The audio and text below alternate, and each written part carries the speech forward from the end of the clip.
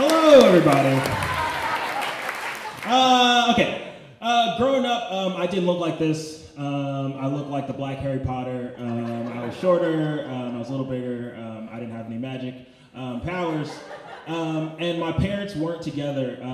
My mom was like my mom was like LeBron James on the Cavaliers in 2006 or whenever LeBron James was on the Cavs. She was the great. She was the greatest. She held it down for us completely. And my dad was like the rest of the team of the Cavaliers in 2006. He didn't really do anything. He wasn't really around. So like LeBron leaving the Cavaliers, my mom left my dad with the kids. So I never had my dad in the house. He wasn't really around. And I remember going into middle school and I was trying to make some new friends. And when you have a single mother, it's kind of hard to make friends because she's always telling you, hey, stay away from these types of people. These people will rape you when you go from school. Just come home. So I didn't really know how to really make friends. And I remember going into the lunchroom in the 6th grade, and I was sitting down there, and I see these kids at the end of the lunch table laughing, joking, having a good time, and they're slapping cards down on the table. And I look over, and they're laughing, they're getting louder and louder, and I just get up and I move over and I go see these kids, and they're slapping cards, they're laughing, and I was like, hey, what are you guys playing? And one of the kids like, oh, this is Yu-Gi-Oh! And I was like, what's Yu-Gi-Oh? And he's like, you know what, I would explain it to you, but there's a TV show that comes on after school. Just go watch it. Does anyone here know what Yu-Gi-Oh! Is by just applause? Great. For those who don't know what Yu-Gi-Oh! Is, Yu-Gi-Oh! Is a Japanese card game that you play in a basement with your Chinese friends after school. It's pretty good. It's amazing. And I went home after you told me to go watch Yu-Gi-Oh! And I watched the show, and it's the greatest thing I've ever seen. You should definitely watch it. It doesn't really, the TV show isn't the same as the actual game. The rules don't apply on the TV show, but it is still great. You can watch it on Netflix. This is not ad for Netflix, but definitely go check it out or stream it, whatever you want to do. But I watched it, and I was like, oh, I'm hooked. I'm ready to play this game. So I went to school the next day, and I was like, hey, can you teach me? And the kids there, they were like, yeah, we got you. And we became this motley crew of dudes. Every time I'd come to school, we'd play Yu-Gi-Oh! And I got addicted. I would watch the show religiously every single day after school. I got all the Yu-Gi-Oh! Memorabilia. I got the little Yugi pendant. I had the Pegasus eye. You know what I'm talking about. Just gonna look at you for safety. And I was addicted. I was addicted to this thing. And there used to be Yu-Gi-Oh! Tournaments. And the tournaments would always happen at a place called King's Games in Brooklyn, off the Q-Train Avenue stop, or Q-Train Kings Highway stop. So I remember one of my boys telling me, hey, we're going to this tournament on Saturday. Ask your mom if you can go, it's gonna be great. So I tell you about my mom, she didn't want me doing a lot of things, but my parents were divorced, so if my mom didn't let me do this one thing, I could ask my dad. He was aloof, he was a taxi driver, and he would just be like, yeah, sure, whatever. So I told him I was going to, I had a tournament to play, and I think in his mind, he thought I was playing a sport. He's like, oh, sick, he's getting involved in basketball. This is amazing. And I said, hey, can you drop me off at this place? And my dad's a taxi driver, so we pull up to the spot, and it's in front of this rinky-dink shop. And he's like, you're playing basketball in there? I was like, yeah, we're all in there. It's going to be a good time. And I remember going inside King's Games, and if you've ever been inside of a really cool card shop or a toy shop, in the front there's a bunch of different memorabilia from different shows, from different movies, and downstairs of King's Games was where they would do these Yu-Gi-Oh! Tournaments. They'd have tables laid out, and just people would just play, and it smelled like virginity and whatever the inhaler smell was, whatever that inhaler smell is. It smelled like that. And I went down there with my friends, and we're playing, we're having a good old time, and I lost track of time. And I asked one of my friends, I said, hey, what time is it?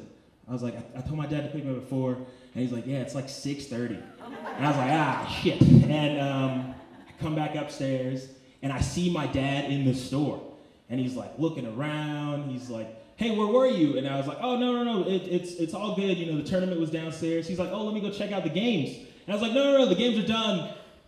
We finished playing. He's like, you're still wearing jeans? I was like, yeah. We were just having a meeting with the coach. And I said, just take me back home. I'll figure it out. And he's like, all right, cool. So we get in the car. We end up going back home. And he's downstairs with me. And he's like, hey, I want to go upstairs and talk to your mom. I was like, yeah, sure, whatever.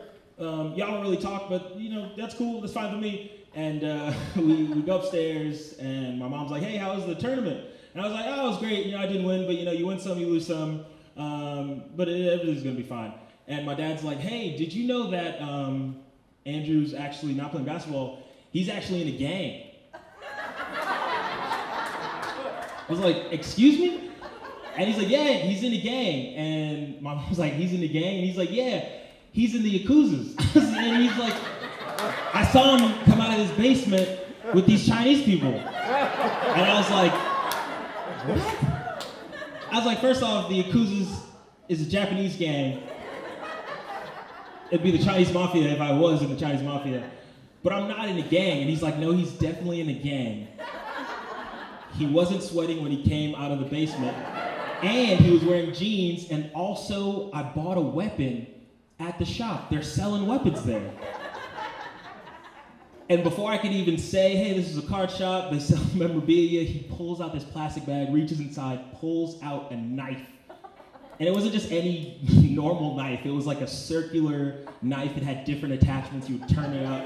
And it said like Blade 2 on it. And he's like, yeah, this is the knife he got. He's in a gang. Him and his Asian friends rob people. I was like, what are you adding more things to this? And I was like, no, I'm not in a gang. I was like, this is from a movie Blade 2 with Wesley Snipes. And he's like, no, you're making this up. This is a Blade 2 cut people. And I was like, I was like, I see what you did there.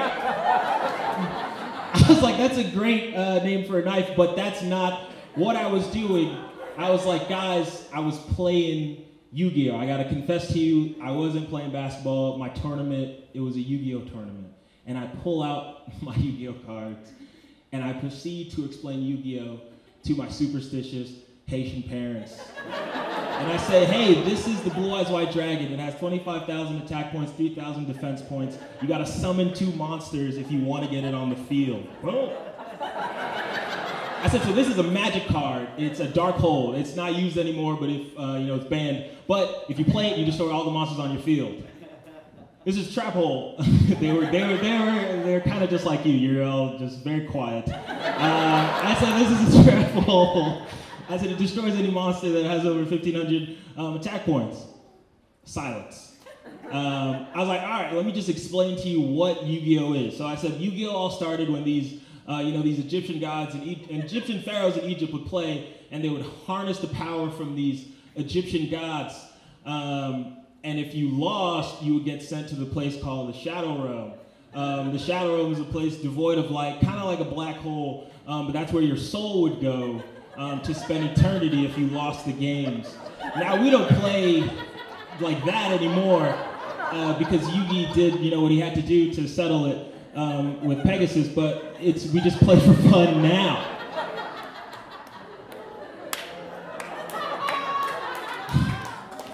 And I remember, I've never seen this before, my mom and dad held hands.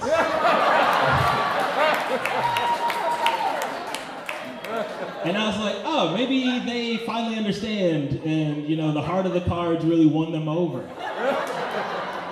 You only would understand that reference if you played Yu-Gi-Oh! And they were like, oh, okay, he's not in a gang. We get it, he's not in a gang. They're like, he's possessed by a demon. I was like, what? I'd just rather be in a gang. I'd rather be in a gang. And the way that superstitious Haitian parents get rid of children that are possessed by demons are as they beat them. They beat them. Oh, yes. But that wasn't the worst part. I could deal with a good licking, but they burned my cards. They burned all these cards that I had, and it sucked because those Yu-Gi-Oh cards were like my identity in school. I'd go into school and I'd be like, oh, I have these guys that we're playing Yu-Gi-Oh with. Like we sit together, we hang out. That was like the family, and it was like a cardinal sin to like burn your cards. I spent so much money that they didn't know on these Yu-Gi-Oh cards. And I'm watching them like burn each card over the sink, and each card is like a different memory. I was like, dang, I remember when I won that off Daniel. I remember when I stole that from that one kid. Not proud. I never said I was a good kid. And I had to go to school. So that happened on a Saturday. On Sunday, my mom's like, yeah, we're going to church bright and early. The demon may still reside in your body. So we went to church, and I was sitting in the back of my mom, and I remember the pastor getting up, and he said, hey, one of our family members in the church, had a bout with a demon last night, and he won. Can Brother McGill stand up? And I had to stand up in front of the church, and you'd be like, hello. Not really. I was playing Yu-Gi-Oh, but it is what it is. I'm redeemed. And I had to go to school on Monday. And I couldn't tell my friends that my parents thought I was a demon or in a gang, and they burned my cards. So when I got into lunch, they're like, oh, where are your cards? I was like, man, I'm good now, man. I don't play Yu-Gi-Oh anymore. I talk to girls. I talk to girls now. That's what I do. And I stopped playing Yu-Gi-Oh for a long ass time. And like Drew said, I am a teacher.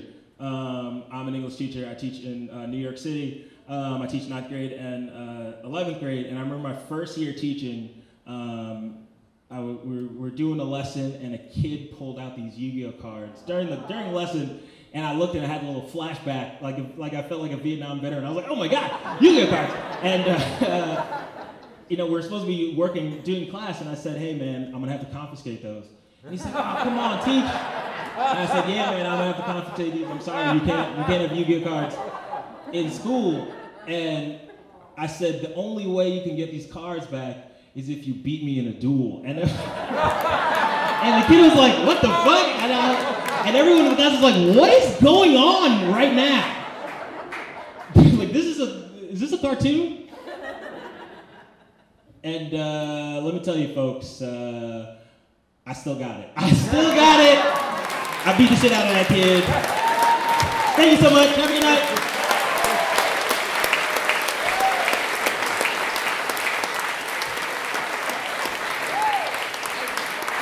Andrew McGill, everyone.